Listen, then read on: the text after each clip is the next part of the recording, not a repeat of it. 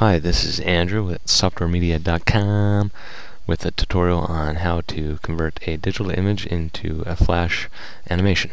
Alright, the first step we're going to do here is we're going to start in Adobe Fireworks, and we're going to grab our image by going File, Open, and grab any digital image you have. And what we're going to do is we're going to animate my hand so it's waving to all of you, and we are going to make my head bob back and forth because it's goofy. So what we're going to do first, we need to get rid of this background area, and how we do that is over here you'll see the magic wand tool. I'm going to click on that, select the background area, and you can change your tolerance down here. Obviously I want to select as much as I can without selecting part of my hand or myself. Once that is it, you just hit your delete key and it will delete the background. Now grab your pointer tool and double click anywhere on the stage to get that selection off. Now we need to get rid of the rest of this background here. So click on my cell, then go over here and click the erase tool, and click and drag over the background you want to get rid of. Just all this junk. So give me a second here while I do that. Now a good way to test to see if you got everything is click outside so you get the properties of the page here, and change your canvas color to like a dark color like black, and then you'll see all the background is gone that we have. Now we need to import myself into Flash by clicking on the image, right click, edit, copy, opening our Flash program, file, new, Flash file. Before we do anything, we're going to file save. We're just going to overwrite the one I did before, and I'm going to save it as Andrew waving hi.fla. And yes, I want to replace my old one. And I'm going to right click in the stage and hit paste. Leave everything default selected, and here it comes in. And I'm going to position it down at the bottom. And to clean up the library here, you'll notice that if your library is not up, hit F11 and that'll pull up your library. Double click on the folder Fireworks Objects and copy to, and you'll see the bitmap image down there. Now we want to get it out of those folders. I just like to do that. It cleans it up a little bit in the library, so I'm going to drag it outside, and then I'm going to click on the Fireworks Objects folder and hit my delete key. Now you'll notice I'm gone. I'm not on the stage anymore, but as you can see, I'm still in the library. So what we're going to do is drag the bitmap back onto the stage, click in here, and there I am. And we're going to convert this to a symbol by clicking on it, modify, convert to symbol. I'm going to name it G body. Now that we've converted that to symbol, we need to isolate and break off the hand and the head. So to do that, we'll double click on myself, which allows us to get in the body symbol itself.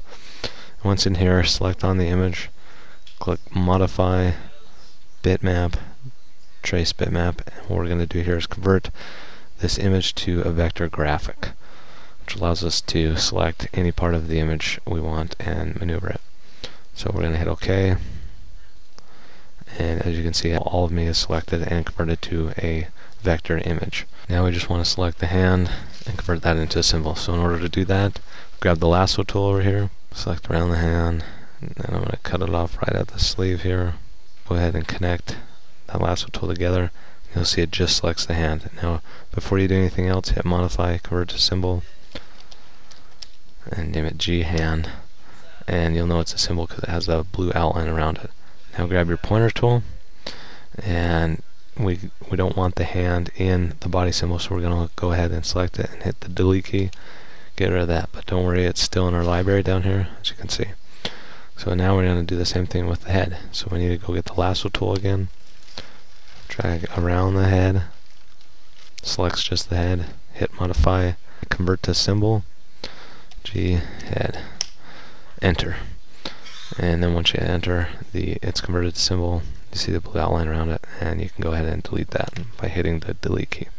Now we're just left with the body inside the body symbol, but the head and the hand are in the library as their own symbols. Now we want to go back to scene 1 by clicking scene 1 up here on the left top, and we see that we have the body.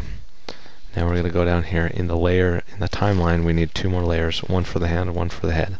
So we're going to click new layer twice, and as you see, the keyframe on layer 1 is filled with the body, so we're going to double click on layer 1 and rename it body. Double click on layer 2, rename it hand. So we'll click on layer 3 and rename it head. And we're going to drag the hand layer by clicking and dragging below the body. So when we rotate the hand, it rotates up in the sleeve and not in front of it.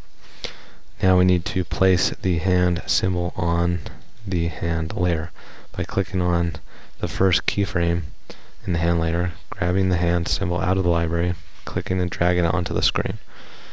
Once we got on the screen, we need to line it up to where we cut it off by using the arrow keys. There we go. Okay, once we have done that, then we want to get the head on the stage by clicking on the first keyframe of the head layer, clicking and dragging the head symbol onto the stage, position it with our arrow keys. We want to go back down to the hand layer, and we're going to make the hand wave back and forth. And what we're going to do first, we got to right click on the keyframe, hit create classic tween. It makes it so we can apply motion to this object.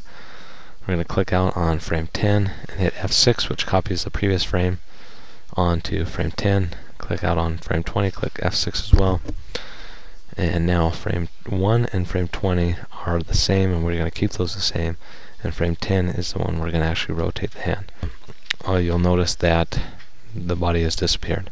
In order to get the body to stay on the screen the whole time, it needs to come out the full 20 frames. In order to do that, click on the body layer, frame 20, and hit F5, which just carries that keyframe all the way over to frame 20.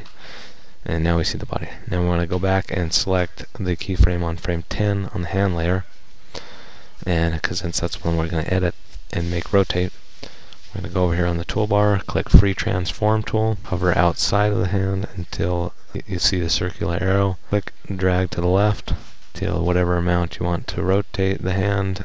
Click the selection tool, click on the hand, and use the arrow keys to position it to where it looks like it just rotated inside of the sleeve here. Now we're going to click outside of there. We're done with the hand. Now we're going to go to the head and click on the first keyframe in the head layer. Right click on it, hit create classic tween. We're going to make the head bob twice, right and left, so we're going to go on frame 5 and hit F6, frame 15, F6, frame 20 and F6. And remember, frame 20 and 1 are going to be the same starting and ending position. But frame 5, we want to rotate it a little bit. So let's click on frame 5 in the head layer, go up here, hit our Free Transform tool, hover outside the head until you see the circular arrow, move it just slightly to the left. Then grab our selection tool and use our arrow keys. Now we're going to go on frame 15 and you'll see it selected. Grab the Free Transform tool, do the same thing except tilt it to the right a little bit. Click the selection tool again, use our arrow keys, position that in the right spot. We'll save our document and file save. And now I want to test it out by hitting Control Enter. So there you have it. And that's how you turn a digital image into a vector image and animate it however you want. Once again, this is Andrew with SoftwareMedia.com. Over and out.